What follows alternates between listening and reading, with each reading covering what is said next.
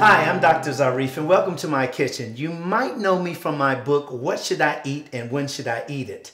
And we're going to talk about some of these wonderful foods today. And one of the wonderful foods I would like to get into right away is roasted bok choy with delicious olive oil and a sesame seed sauce. So a little dip. Yeah, ready? Okay, simply just take your bok choy. And this is baby bok choy. So all you do is take the leaf, and you can take the leaf and separate the leaf.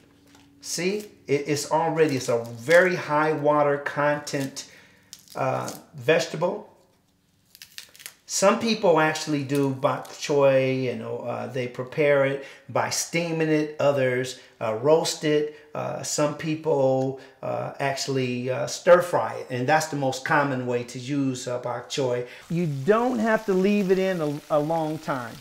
You can just simply take your fork, move it around, add a little bit of spike or whatever you like.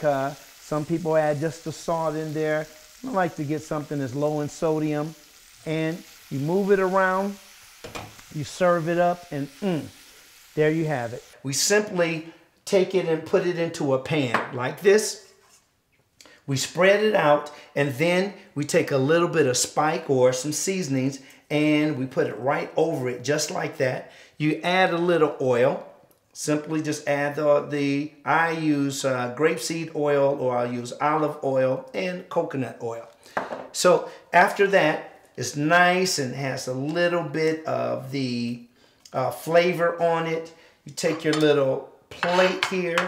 See, real simple. Look how fast this is. And we really need fast dishes as far as our schedule is concerned today, because we're all rushing all over the place. After we finish that, we simply just take a nice little tomato. We can take this just like that, and we'll slice this up into small pieces like that. Let's turn that on the side here. Add a couple in here. Just like that.